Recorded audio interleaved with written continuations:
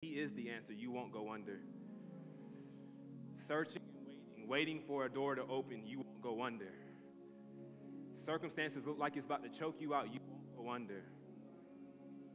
Father, I thank you for your peace that surpasses all understanding, that guards our hearts and our minds in Christ Jesus. We won't go under. Why? Because you're the one that called us out in the first place. And your Bible says that he who began a good work is faithful to complete it until the day of Jesus Christ. And his word cannot return to it void. It must accomplish what it was sent out to do. You won't go under. You won't go under. Father, thank you for your peace today. Thank you for your power today. Thank you that you are with us. You are our firm foundation. And because you're our foundation, we can't go under. We trust you, Lord, to do only what you can do today. Speak loud and clear. In Jesus' name. All those who agree and believe say amen, amen, and amen. Amen, amen.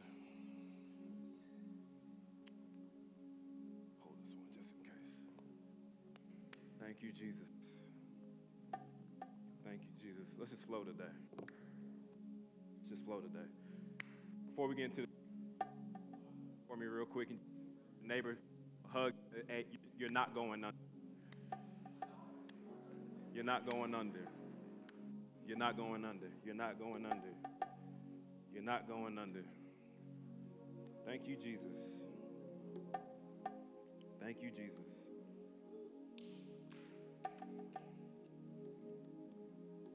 You ain't.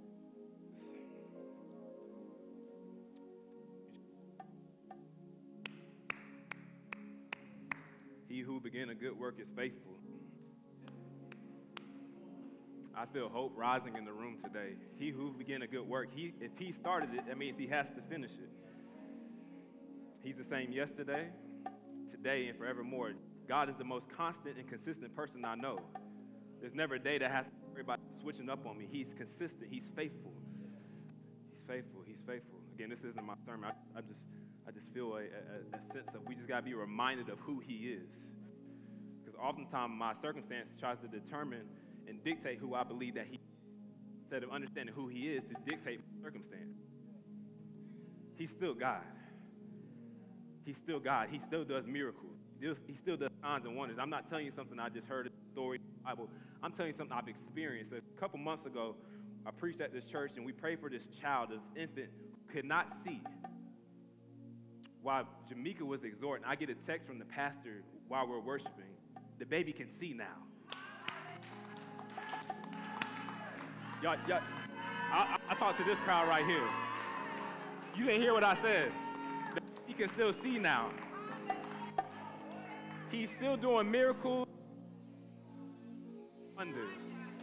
So if he can do it in Abbeville, South Carolina, I'll just talk to this crowd. I'll just talk to y'all today.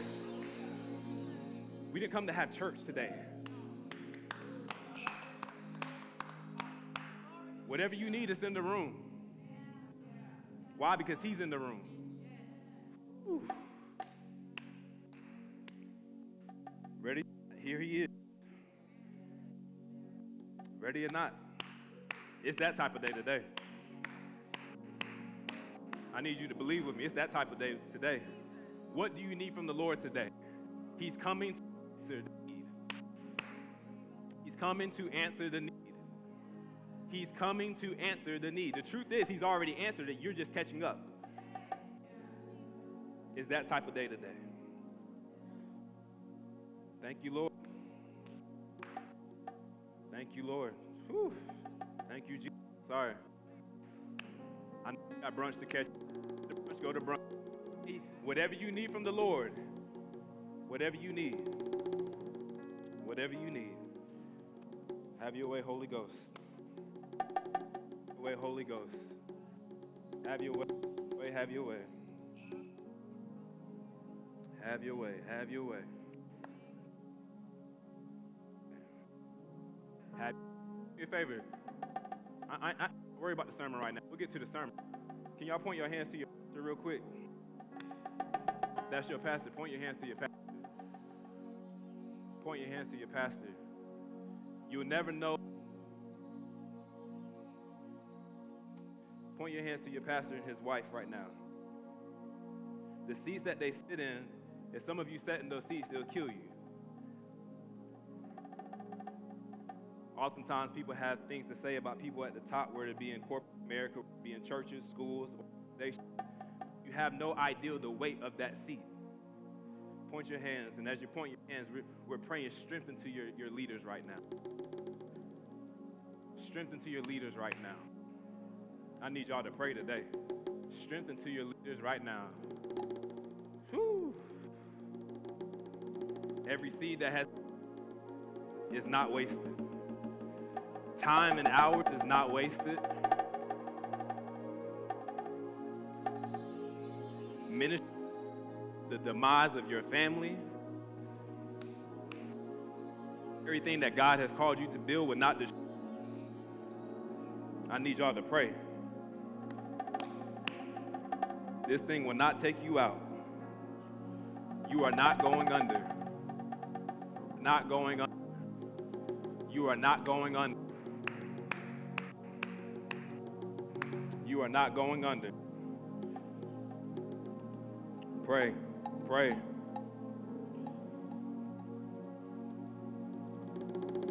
Thank you, Lord.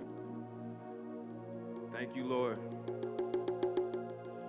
Strengthen your mind today. Strengthen your heart today. You are equipped. You are called. You are chosen. You are equipped. You are called. You are chosen. Before the foundation of the earth, I chose you, and I formed you in your mother's womb. I knew you, and I set you apart. Called you of everything considered. Called you both of everything considered. This will not take you out. This will not bring a divide. But Father, I speak a hedge of protection over your children right now in the name of Jesus, that no weapon formed against them shall be able to prosper. No weapon against the Greer household shall be able to prosper. They are blessed. Woo! They are blessed and highly favored. The steps of a good man are ordered by the Lord. Lord, their steps are ordered by you. Everywhere they put their foot, they have dominion and authority right now in the name of Jesus. Father, their children's children are blessed right now in the name of Jesus. Father, I thank you that their home is blessed. Their finances are blessed. Their marriage is blessed. Their minds are blessed. Their bodies are blessed. And every need that they have, you've already provided it. That and more. Super abundantly.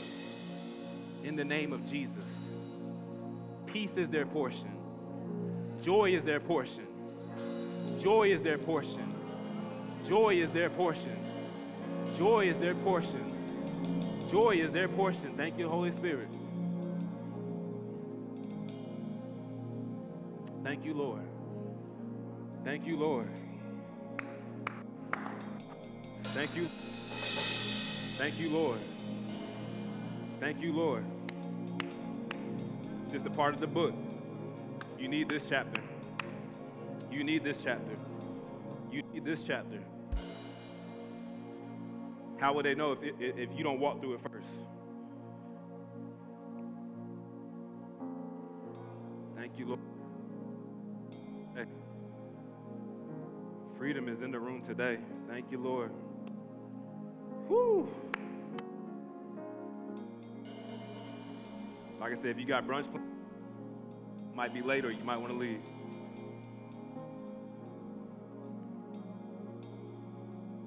Jesus. Thank you, Jesus. Thank you, Lord. Thank you, Lord. Whew. Thank you, Lord. Help me. Help me, Holy Ghost. Whatever you need is in the room. Whatever you need, there's help is on the way. Help is on the way.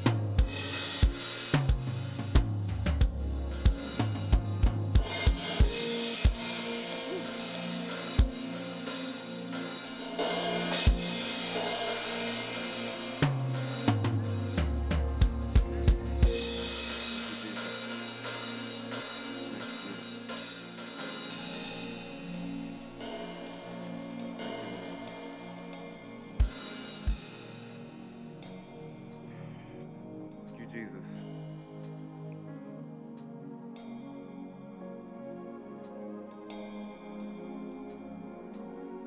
Thank you, Jesus.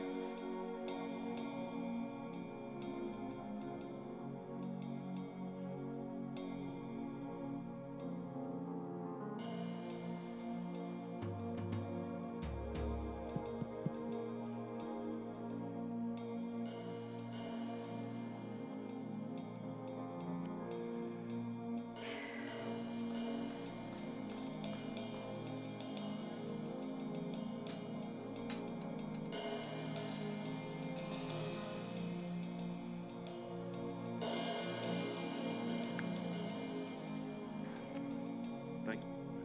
Thank you, Lord. You guys stay close on that. There's no telling where this will turn today. Just trying to remain sensitive to what the Lord wants to do today. Try my stay out the way. Y'all can hear me? Okay, cool. Thank you, Jesus.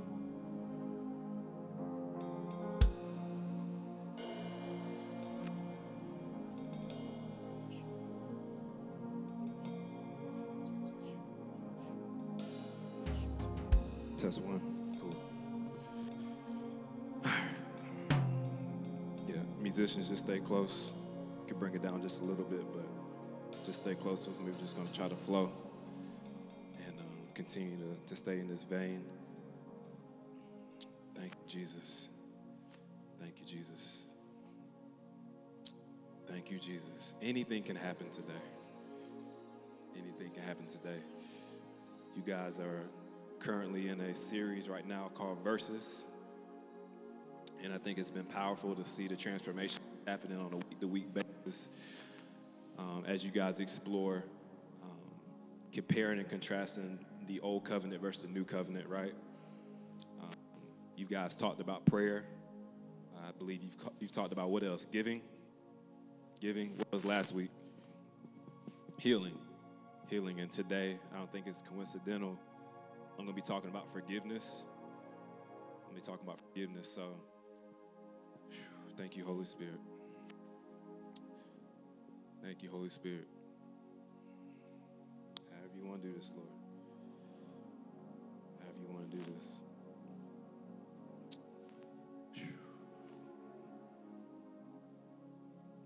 Thank you, Jesus. Thank you, Jesus. Father, you speak. In Jesus' name. Amen. All right. I was going to say, if it's your first time here today, I just want to say, we good? If it's your first time here, is any first-time guests? Any first-time guests? Everybody family? Okay, cool. I don't have to apologize for us flowing with the Lord. All right, awesome. My name is Pastor A. Actually, my name is Austin. People call me Pastor A. I'm Pastor. Glad to be here this morning with you guys. And I was going to say I didn't want to start off too heavy, but the Lord said, shut up. Because what I'm talking about today is going to kind of be a heavy topic because so many of us battle with forgiveness because we battle with shame and condemnation. So therefore, we can't fully walk in the freedom that the Lord has promised us because we don't believe that we're truly forgiven. So I was going to say I didn't want to start off too heavy, but we're already here now. But Nigeria, if I were to kind of try to make it a little light in here, there's a couple things that I would say that that make me happy. There's a couple things that make me happy, and maybe some of y'all can agree too. There's nothing like, and this is gonna seem very random, but I just got a list. Just walk with me as I lay a foundation. Like when I come home, my children running home to me and saying, you know, "Daddy, Daddy, Daddy," it makes me happy, right? I don't have kids, but you have a phone, you have an app. Anybody got the sneakers app? It's nothing like hitting on the sneakers app finally, and you finally get the pair, right? It makes you happy. Let's see if there's some other things. For me, it's nothing like fresh chocolate chip cookies coming out the oven. You know, the glory of God is in the cookies, you know. Nothing like laughing so hard that you cry tears. It's like one of those gut-wrenching laughs where you just like, listen, especially when it's not fun. It's not supposed to be funny, but then everybody says stop laughing, and you keep laughing. You know what I'm saying? Here's the last one that makes me happy, and I think some of y'all can agree. It's nothing like getting paid on a Friday. And then you get a bonus, and you didn't know you got that. It's nothing like that. Some of y'all are like, how does this do anything with forgiveness? We'll get to that in a minute, okay? But there's a quote that says happiness, like money can't make you happy. And, you know, okay, cool. But I do believe that if you have money, it can make some circumstances around you a little healthier so you can have happy moments. Amen? So for all the deep people, like, yeah, money can't make you happy. All right, well, this is the thing about money. Money is a resource that provides resources for us. Somebody say food, travel. You know, if you can pray all you want, but when you get to the gas pump, gas to get you to point A to point B, correct? So food, gas, you know, shelter, you know, utilities, rent. All these things are necessary when it comes to being able to utilize money. And I don't think money is a bad thing. One thing that money allows us to do is, though, it allows us to eliminate debt. Anybody got debt in here? It's okay. I know, we just got light, now we're getting back heavy. Student loan debt? Stay away from it, all right? Credit card debt? Car note debt? It's like, all right, that's enough. But here's the debt that we don't talk about enough, and I want us to kind of explore this today, is spiritual debt. Because here's the truth, you can have all the money in your account, and you can be as debt-free as you think you are, but if you have not accepted what God has done through the personhood of Jesus Christ, you still have an outstanding balance on your account. Not hearing what I'm saying. Let me give you Bible so you don't think I'm just coming up with stuff. Romans 5, verse 12. Again, I don't have a title for today. The title is whatever the Lord wants to do. But the title that we're focusing on is forgiveness. Old covenant versus new. Romans 5:12 is when Adam sinned, sin entered the world. Adam's sin brought death, so death spread to everyone, for everyone sinned. So you know the story, Adam and Eve chilling in the garden, having a good old time, grand. I mean, they naked, living their best life. And then all of a sudden, they make a decision to want to know more than God. Even though that they were already made in God's image and likeness, there was an opportunity to see what's outside of what they already had. Outside of the boundaries and of the blessing that they had with communion in Him. And then that brings sin into the world. But here's the thing that we don't tell you sometimes in church. We don't give you the proper definition of sin, okay? So when we look at sin, there's two ways that we can look at sin. Again, I'm just laying down a foundation before we get even heavier. You have harmatia and harmatano. Everybody say harmatia? Harmatano. So harmatia is the noun, the nature, the noun. So it's a state of failing to hit the mark. So it's a state of failing to hit the mark. So when you look at the scripture, it should really read, when Adam sinned, we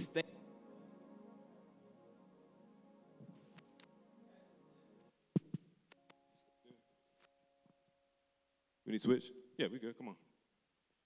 We good. We all good.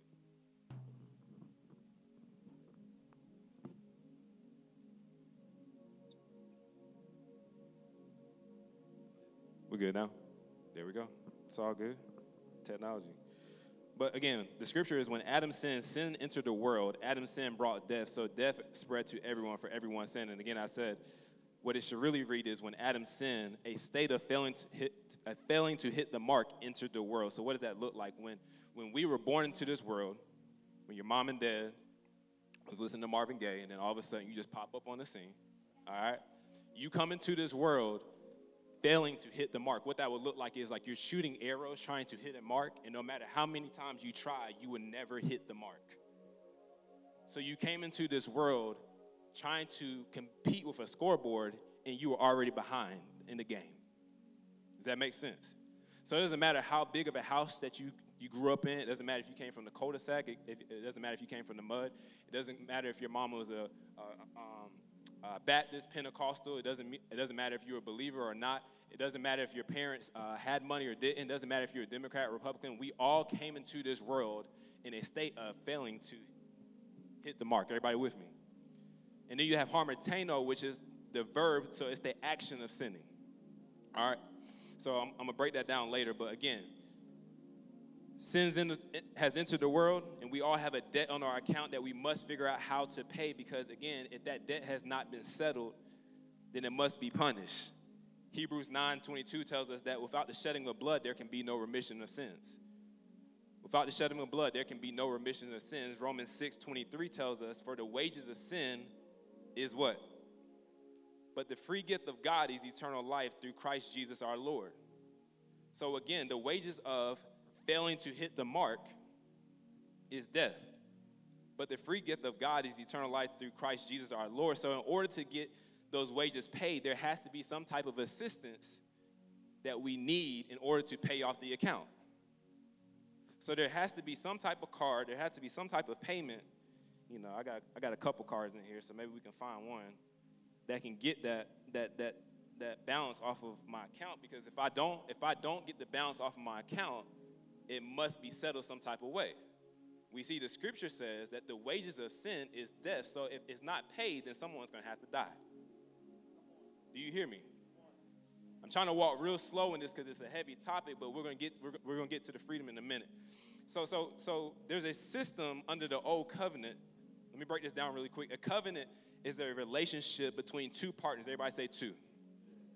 Two partners who make binding promises to each other and work together to reach a common goal.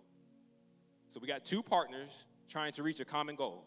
The goal that we're talking about right now is you have a debt on your account. You seem like a nice guy. I like that hoodie. But no matter how nice you are, if you haven't accepted the payment, there's a debt on your account that needs to get rid of. So that's the common goal. We have to get the debt off of your account. We have to get the debt off your account. So we're working together to reach a common goal, and they're often accompanied by oaths, signs, and ceremonies. Covenants define obligations and commitments, watch this, but they are different from a contract because they are relational and personal. Everybody with me? So under the old covenant, there's a method of payment called the law. The law is the Torah, 613 commandments. This is God's ordinances, his way of governing us. God gave the law to Moses for the children of Israel, so that way they could be his people. I'm trying to break this down and make it as simple as possible. He wanted them to be his people and to keep them in right standing with him by controlling, in a sense of rules and regulations on how they should live their lives. 613 commandments on how to guide us. 613 commandments on how to be holy, how to be just, how to be made in right standing with him. So the card, there was nothing wrong with the card. It was the only thing that was wrong with the system was the person trying to use it. Meaning, again, when you enter the world failing to hit the mark, no matter what card I have, I'm always going to swipe and miss. Everybody with me? So what does that look like, Pastor A? Well, if you reach all 612 commandments but you miss one, then you've missed them all. So what we're seeing is, and we're going to break this down again, because with the law, there's a blessing if you fulfill it, and there's a curse if you don't. So what it looked like, okay, let's paint a picture. Write this down. It's the Day of Atonement. The Day of Atonement. Everybody say the Day of Atonement. That word atonement literally means covering. It means covering. So the Day of Atonement, or better known, is another holiday called Yom Kippur. It's the highest day of the Jewish calendar. And what would happen is, in the old covenant, remember the old system, there was a high priest. Everybody say high priest. So what the high priest would do is just, here, you don't look at my card number, all right? So the high priest would be in the tabernacle. You have the outer court, the inner court, and the Holy of Holies. I don't have time to break that down. But what would happen is you would have a lamb that you would, or an animal that you would bring to the high priest, all right? So you bring that card to the high priest. Okay, cool, thank you. Thank you for your card, all right. And what would happen is that this would be the act of paying, sorry, I don't need anybody with my card. This would be the act of paying for the penalty of sin, and what it would look like is this was a form of reconciliation, all right? So atonement means covering. The problem is during this time, when you brought the lamb to the high priest, your sin would be covered, but it wouldn't be removed. Everybody with me? So it would be covered, but what? Not removed. So what happens is, after that blood sacrifice was offered to the Lord, because without the shedding of blood, there can be no remission for sins, a goat was released into the wilderness to symbolically carry away the sins of the people, and that scapegoat was never to return. So they would have this one day out of the year. The sins will be covered for the year. But the problem is, remember, we were born into the world because of what Adam did in a constant state of missing the mark. So my sins may be covered for a year, but I'm going to do something again because I'm constantly. So it doesn't mean that the system was wrong. It just means the ones that were using it, there was a user error. Everybody with me? So again, your sin was covered, but it couldn't be removed. Let me give you more Bible, not my opinion. Hebrews 10, 1 through 4. Write these scriptures down. Again, this is probably not the day not to take notes, because this is going to help you understand the freedom that you have in forgiveness. But I got to lay down this foundation. Hebrews 10, 1 through 4, it says, the old system under the law. So that old system that I was talking about, under the law, the 613 commandments. Under the law, Moses was only a shadow, a dim preview of good things to come, not the good things themselves. So again, right now, this is perfect. You can see my shadow, right? But if you stare at my shadow, you're missing the real thing. If you're constantly looking at the shadow on that wall over there, staring at the shadow, you can never truly understand what the shadow represents by just staring at the shadow. So what the scripture says is, it says it was only a shadow, a dim preview of good things to come, not the good things themselves. The sacrifices under that system were repeated again and again, year after year. Card, animal. Can you imagine us have to get animals now? Destiny God, listen, I ain't going out there. Animal. Every single year, we're doing this. And the truth is, it might have been a different high priest, because if the priest wasn't right, the priest would drop dead. That's a lot of pressure. Somebody said that's a lot of pressure. So again, the sacrifices under that system were repeated again and again, year after year, but they were never, listen to the language, I'm not making this up. Hebrews 10, 1 through 4, New Living Translation says, they were never able to provide perfect cleansing for those who came to worship. A lot of the text that we read today, we're just going to let the Bible speak for itself. It says, if they could have provided perfect cleansing, the sacrifices would have stopped. For the worshipers would have been purified, listen to the language, once for all time. So if this system would have worked, then there would be no need for Jesus. I'm a little ahead of my notes. So God gives us a system to show us that he was good, that the law was good, it was just, it was right. It's just that we were constantly missed the mark, so we messed it up ourselves. Everybody with me? All right.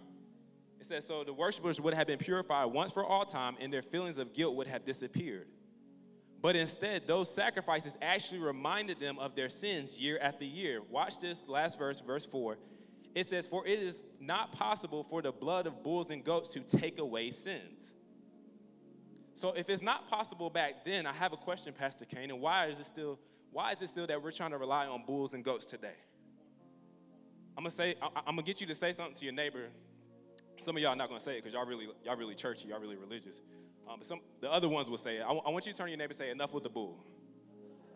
No. Turn to the other neighbor. Now y'all say it outside of church. Enough with the bull. Enough with the bull. Well, Pastor, hey, what does that really mean? Because, you know, I hear that we're forgiven, but sometimes I don't feel forgiven. Can I help you really quick? Forgiveness is not a feeling, it's a posture and a position. So again, we see that the blood of bulls and goats does not satisfy, but still today that we try to provide bulls today. What do bulls look like today? Well, bulls today may look like, you know what happened last night. I can't really say what happened last night, but maybe if I come to church this morning, here you go, God. No? Okay, cool. Yeah. I knew I wasn't supposed to go to that website, but maybe if I listen to Christian music, that'll satisfy. No? Okay, cool. I gotta remember who I get my cars to. Maybe if I use the gift that God gave me and hide behind my gift instead of resting in the giver, maybe. Well, I'm good at memorizing scriptures. So maybe me presenting myself as this individual who has it all together. I don't know what your bull is, but many of us are still relying on something when Jesus says, I'm already the one that you should be relying on. Somebody say enough with the bull. I need my cards back. All right, amen. Then we're really going to have a problem. So again, the system was a dim preview of the good things to come. And the good thing is not just a thing, it's a person. His name is Jesus Christ. So what does this look like? So we're in the old covenant still, because what you have to learn about covenants is they can't be established until blood is shed. So even when you see Matthew, Mark, Luke, and John, we're still under the old covenant, technically. I know it says New Testament, but we're still under the old covenant. Why? Because Jesus said, I didn't come to abolish the law, I came to fulfill it. So I gave you a breakdown of the system that we talked about. High priest, Day of Atonement, which is only something that covered your sins. It didn't what? It didn't remove it. So now I need someone who established the system to fulfill the system, so the system is fulfilled, so I can live in freedom. Everybody with me? So we have the old covenant. Everybody good? Oftentimes when we hear about forgiveness, I'll just speak for myself as a PK. One of the first things you would hear is repent, repent, repent. Turn or burn. You don't turn. Listen, turn or burn. If you don't turn, you're gonna burn. The problem is, Pastor C, is we told people to turn without changing their minds. So let's make this really practical, because y'all looking at me real. I don't know if y'all still still caught up from worship. But what we would tell our youth is, don't have sex. So we said, run. Sex is bad, even though it was created by God. No? Okay. I just want to make sure I have my church. So we say turn from sex because it's bad, but we don't tell them why they should turn, or we don't tell them how to change their minds towards sex, that it's a blessing that God has given us, but when you go outside the blessing and outside the boundary of it, it becomes a burden. Maybe if we had that conversation, or people had that conversation with us when we were younger, instead of just trying to threaten us with hell, but teaching us truth, we wouldn't try to go find out ourselves. Just me? Okay, cool. We tell people to turn away from weed, but we don't tell them why. So when I have a moment of stress and I haven't changed my mind, I'll turn from it momentarily until I get stressed enough and I go back to my old default. So now I find myself feeling like I heard I was forgiven, but now I find myself in this cycle. So am I really forgiven? Because it seems like I'm not. I said the prayer, but now I feel like I'm stuck. So again, we see in the scriptures, John the Baptist says, repent, for the kingdom of God is at hand. What he's saying is, I need you to turn your mind. Why? Because repentance is not restitution. Restitution is a payment. So what we've taught people is that repentance is restitution. If you repent, then that's your payment for the sin. It's not. Is this too much? Is this too teachy? Or do we want to be ignorant? Because this is what teaching does. Teaching brings us out of darkness into the light, so that we're no longer bound. So repentance is not restitution. Restitution is simply a payment. So repentance is also not an apology. Repent, repent, repent. I'm sorry, Lord. I'm sorry. I won't do it. I won't do it again. Next week later.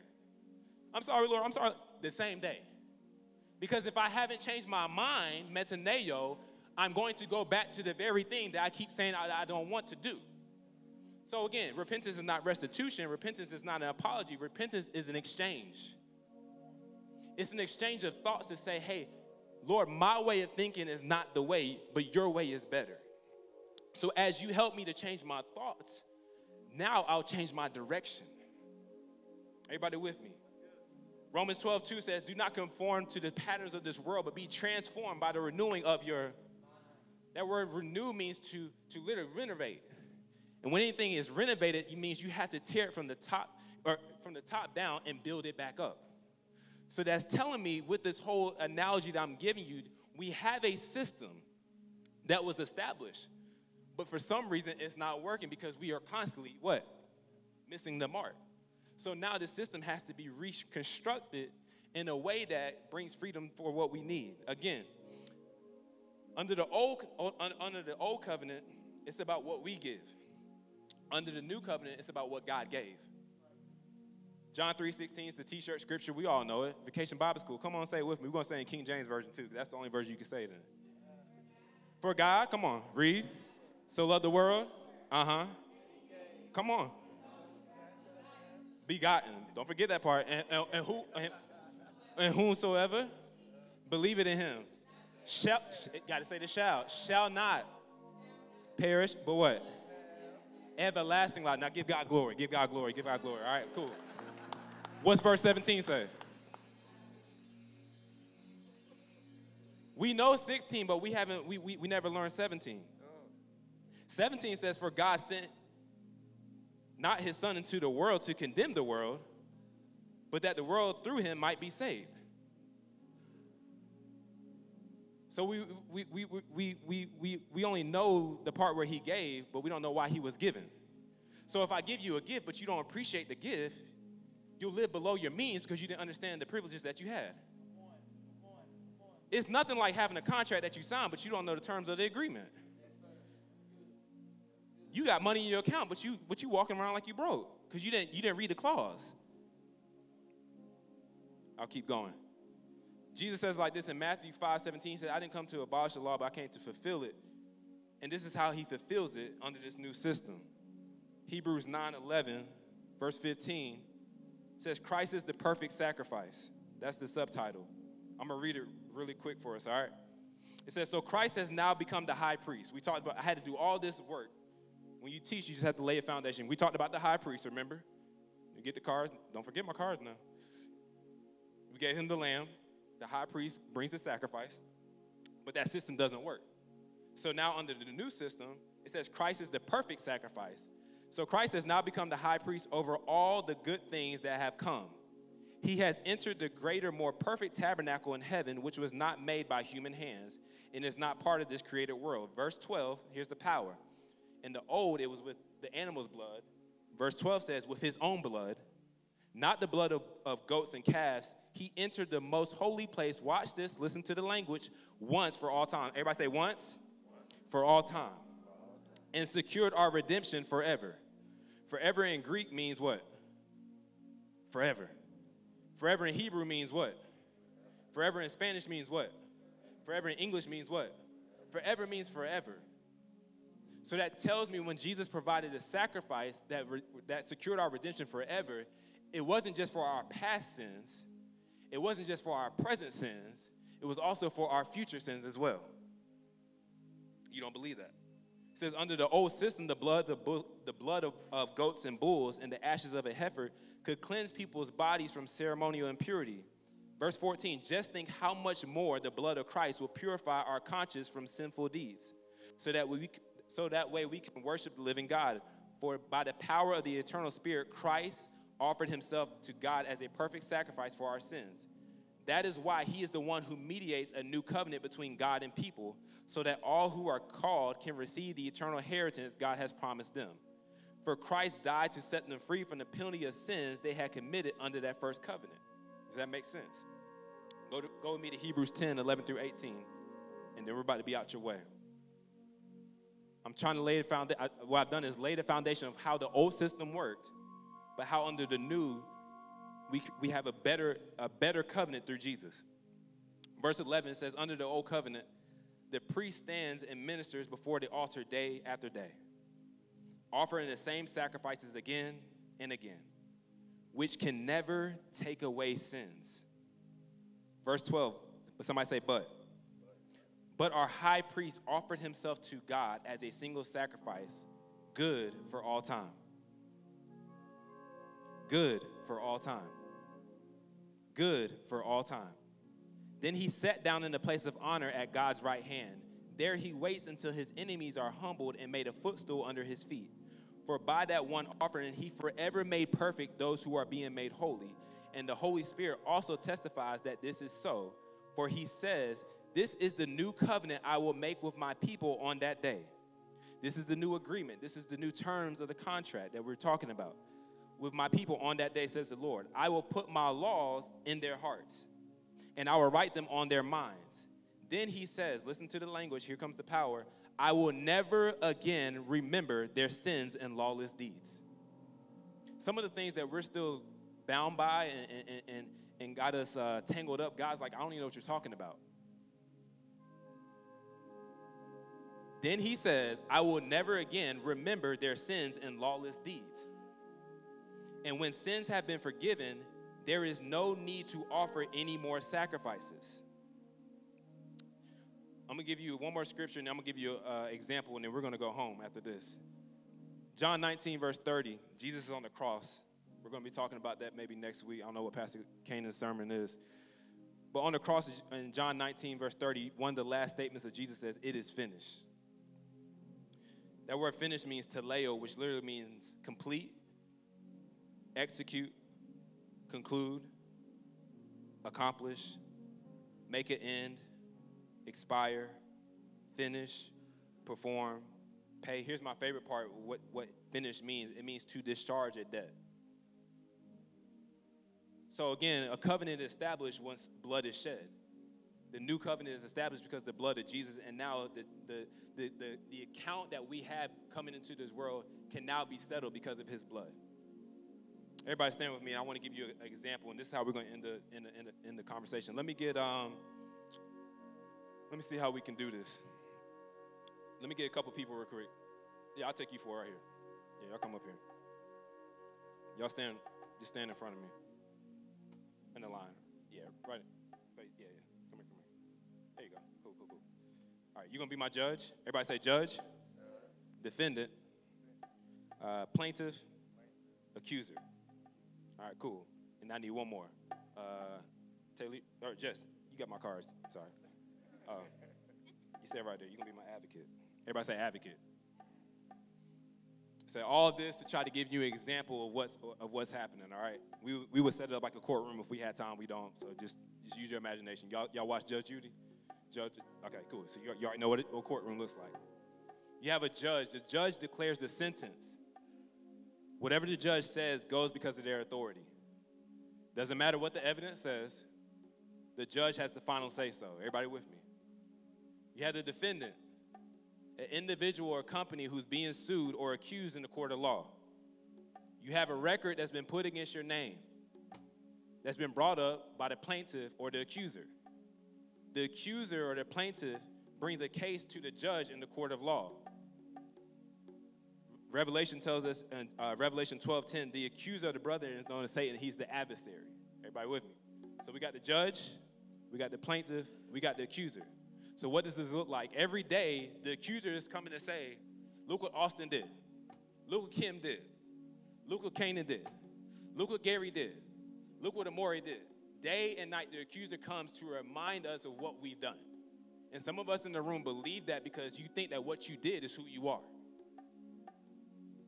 So now, I thought I was saved, but I don't feel saved because I keep being reminded of what I did. So you have an accuser that's reminding you of what you did.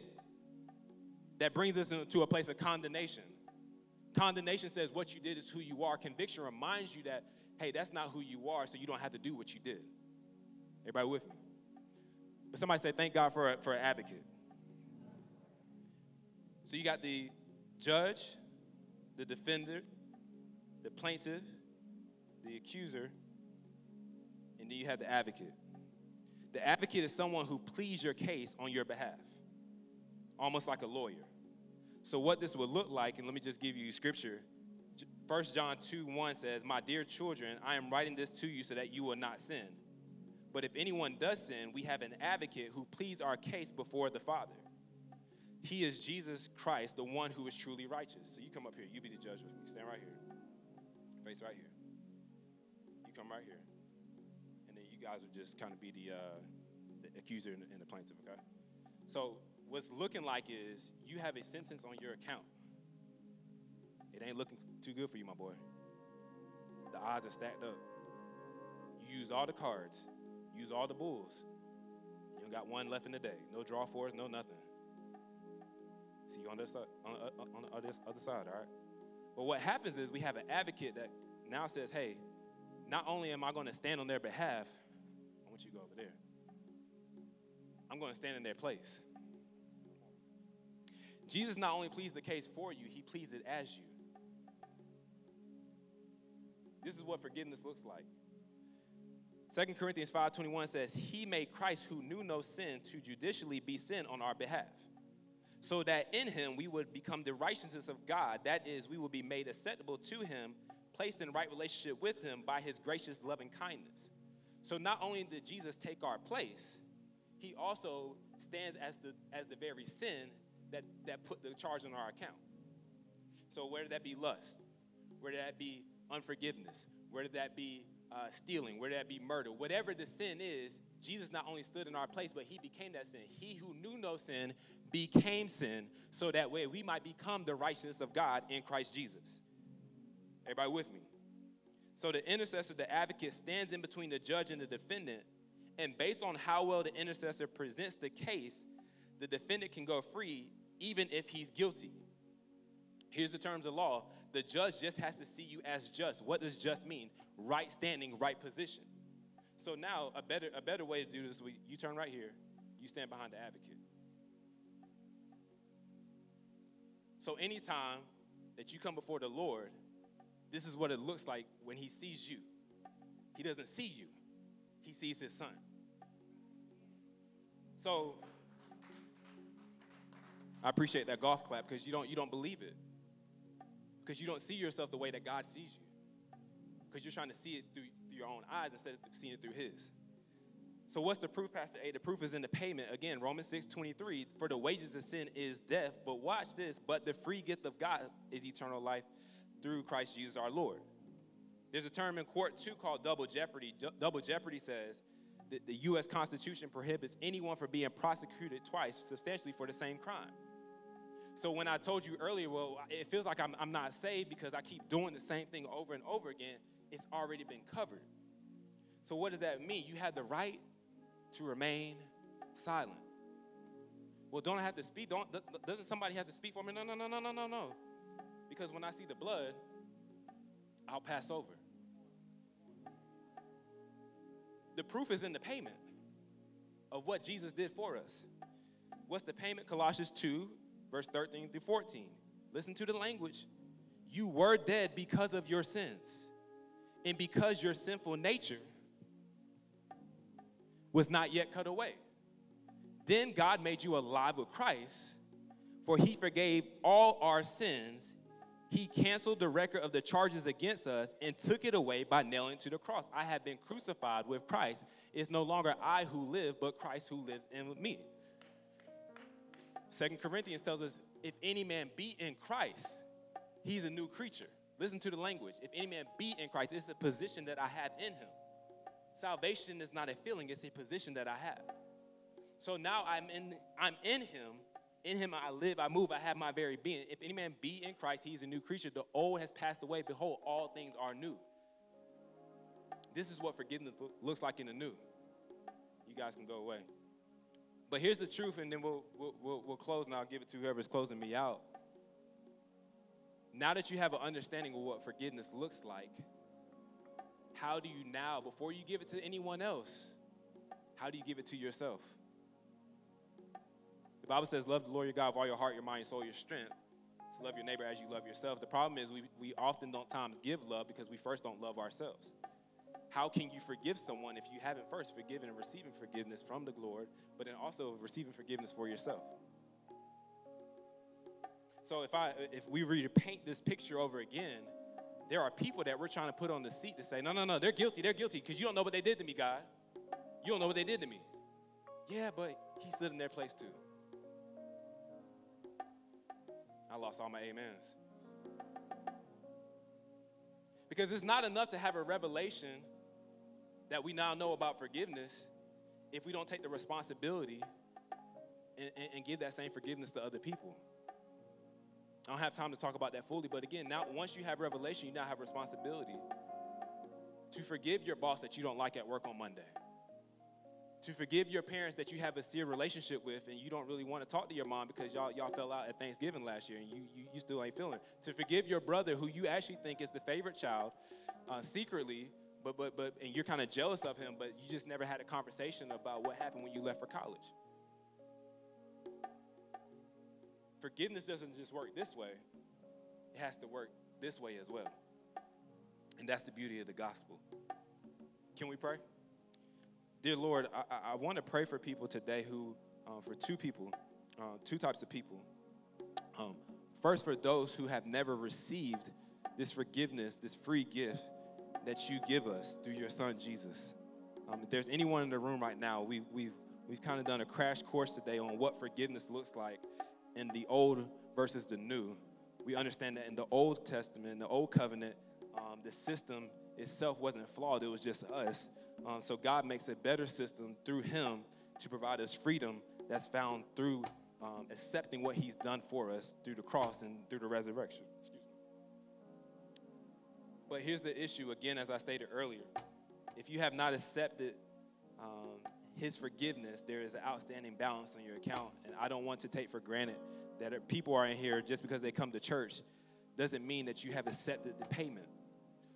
If there's anyone under the sound of my voice that wants to accept what Jesus did for you through the finished work, and that's through relationship with him today, now that you have a better understanding of what forgiveness actually looks like, and you want to accept Jesus as your Lord and Savior, would you just raise your hand? If there's anyone in here. Anyone in here? Anyone in here? It's a free gift. Nothing that you have to work for. It's not based upon your goodness. It's not based upon your performance. It's a gift that all you have to do is just receive. Is there anyone who wants the free gift of salvation in here today? Anyone? The second group of people that we want to pray for really quick is those who have already accepted the free gift but struggle with resting in the gift of salvation, resting with forgiveness, truly believing that even on your worst day, you're still forgiven.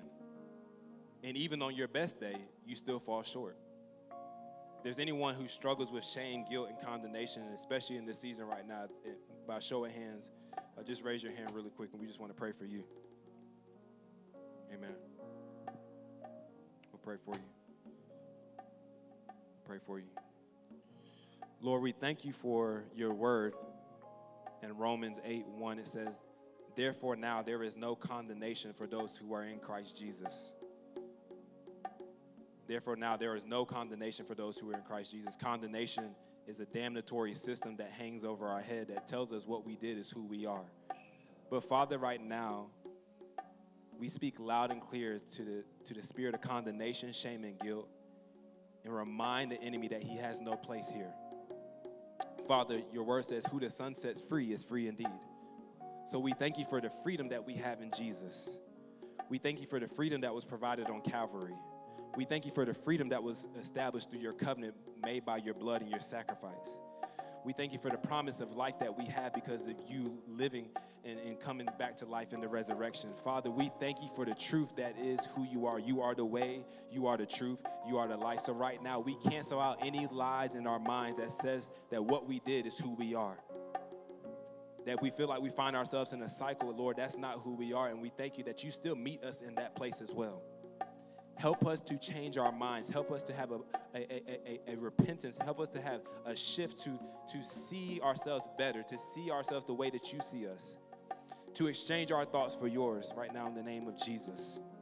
And any obstacles, anything that limits our understanding, anything that says, no, this is who you are, this is what you've done, Lord, we cancel the lie of the enemy right now in the name of Jesus. Father, I thank you for your children, that we walk in the freedom that we have in you. We walk in the access that you have given us. We walk in the freedom of friendship. We walk in the joy of our salvation right now in the name of Jesus. Thank you for your forgiveness, God. We accept and we receive the forgiveness that you have given us, so we give it to ourselves as well, and that way we can give it to other people. Remind us this week, Lord, that we are fully forgiven because of what you did, not because of what we've done, but because of who you are. It's in Jesus' name we pray and believe. All those who agree say amen, amen, and amen.